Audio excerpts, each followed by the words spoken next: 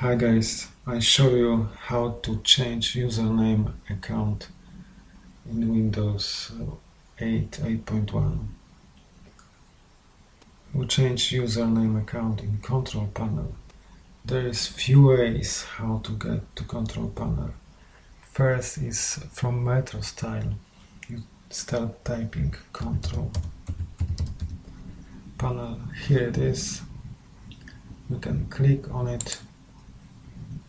We are in control panel. The second option how to get to control panel is right click on Windows Start button. There's a list of programs.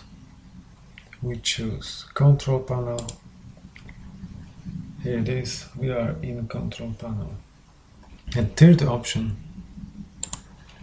from desktop you press key combination Windows key and I key, Windows plus I. Press it.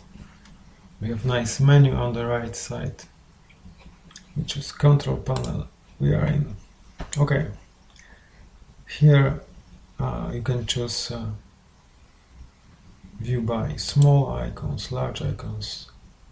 I like large icons. And we are looking for user accounts. Yes, here it is. Click on user accounts. Now here we can change type of account. We can change a name of account. We will change the name. Here we can type a new name of account.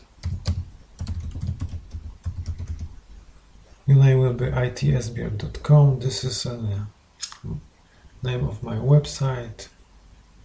Be welcome to visit my website. We change the name.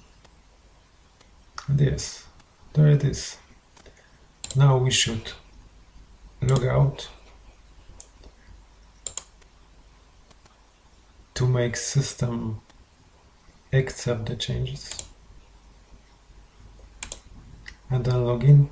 Now we see there is itsbr.com already. But we log in.